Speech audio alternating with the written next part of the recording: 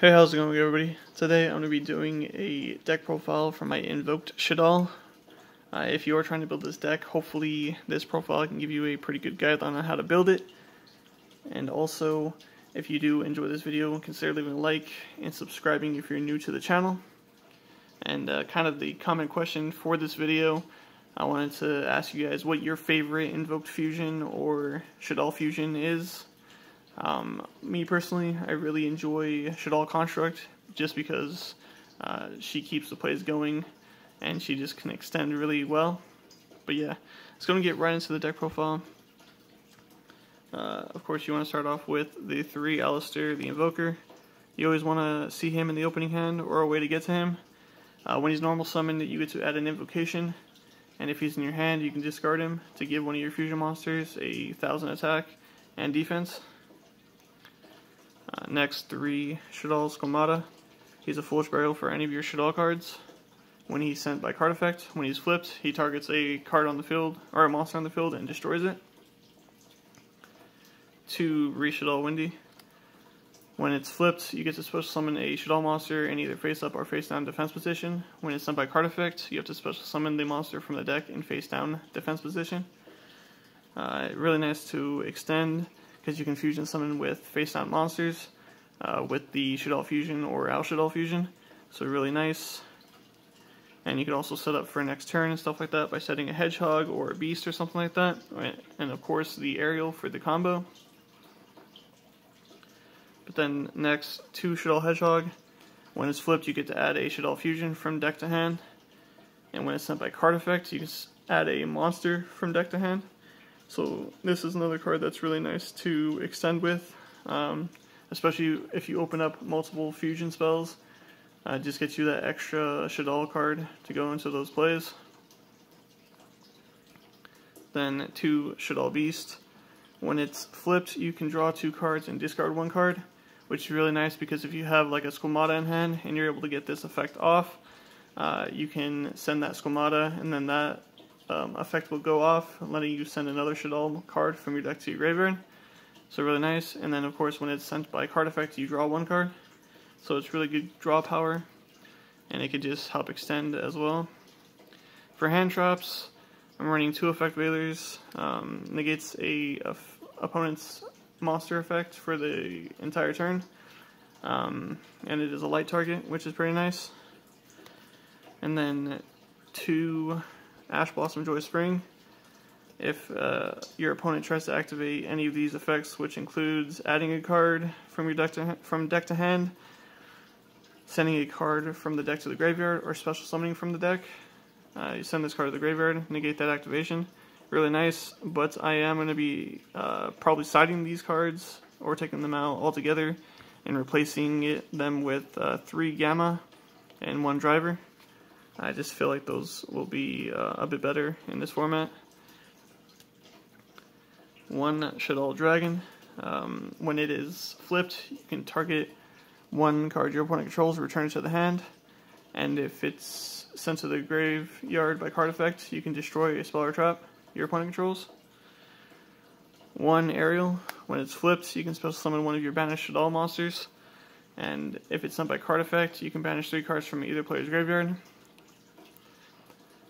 And then 1 Damage Juggler.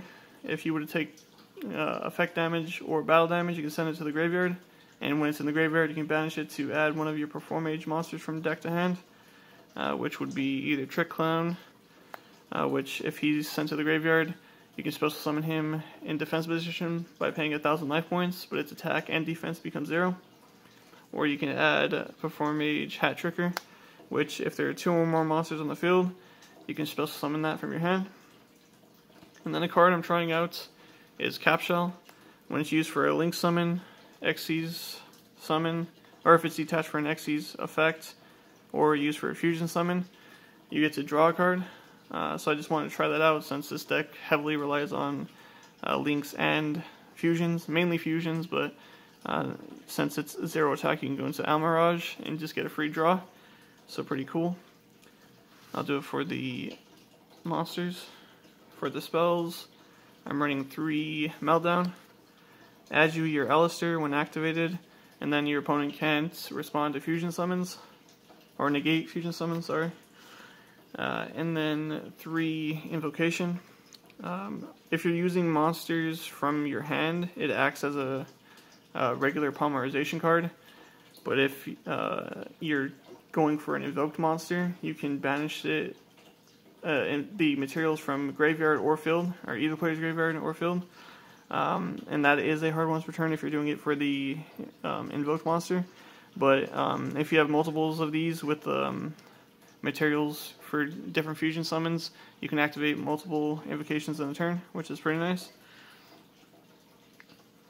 And then 3 Shaddoll Fusion, in my opinion the best fusion card in the deck, just because if your opponent controls a extra deck monster, you can fusion summon using monsters from your deck as material, so pretty nice. And then Al Shaddoll Fusion, sorry. It's just a quick play fusion spell for the Shaddolls, so pretty nice. It helps you push for game or OTKs and stuff like that. And then Super Poly at 2. You discard 1 card, fusion summon a monster using materials on either player's field. So you can really disrupt plays, get rid of big boss monsters because your opponent can't respond to it, so really nice. 1 Terraforming and 1 Foolish Burial. That'll do it for the spells. I do run 2 traps. I'm running the Incarnation and the Shaddoll Schism. I'm just trying this out. You can replace this with another Super Poly if you like. Off to the extra deck really quick. I'm running the 1 Invoked Caliga, just to stall. 2 Al Shaddoll Winda to lock the opponent down. 1 Invoked Purgatrio. This one can get really big because it gains 200 attack for each of your opponent's cards they control. It's pretty nice. I'm trying out 3 Shaddoll Construct. A lot of builds only run 2, but I am trying out 3 just because you can combo off really nice with this deck and use multiple constructs per turn, and her effects are not hard once per turn, so pretty nice. 1 Mechaba, which I'm going to bump up to 2 and replace the Al Shaddoll Shikinaga. Shikinaga is nice, but it doesn't come up as often as the Mechaba would, so definitely replace Shikinaga if you'd like with another Mechaba. Off to the links, 1 Almirage, 1 Secure Gardna, just a 1 card Mechaba basically. So the play is, of course, go into Alistair, link, since its attack is only 1,000, into the Almirage, and then link into the Secure Gardna, and then you'll have your light and your Alistair engrave. And then Cross Sheep, just really good for fusion decks. 1 Alistair, the Invoker of Madness. If you fusion summon, you get to discard 1 card and then add an invocation from your deck to your hand, so it just helps extend, and it counts as an Alistair, the Invoker, on field and in graveyard, so pretty cool. 1 Apollosa, just for first turns. You can set this up with 3 negates, and it could just really stop your opponents if they don't have the outs to it. And then the 1 Broilsword Dragon is really good against the Dragoons, and it just helps push for game. But yeah, that is my take on the deck. Hopefully it does help you out if you are trying to build this deck, like I said in the beginning. And once again, if you are new, consider subscribing. But until next time, I'll see you guys later.